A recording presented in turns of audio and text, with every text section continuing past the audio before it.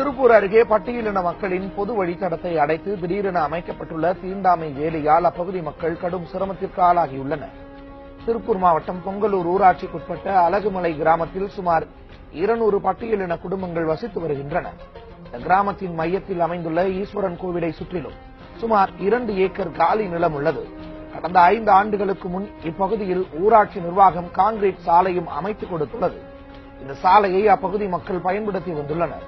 இந்த நிலையில் கடந்த மாதம் 15ஆம் தேதி ஊராட்சி முன்னாள் தலைவர் சண்முகம் தலைமையில் சிலர் கான்கிரீட் சாலையை சேதப்படுத்தியும் கோவிலை சுற்றியும் கம்பி வேலியை அமைத்துள்ளனர். அதனால் பெண்கள் குடிநீர் எடுத்துச் செல்லும் பாதையும் மாணவர்கள் பள்ளிக்கு செல்லும் சாலையும் மறிக்கப்பட்டுள்ளன.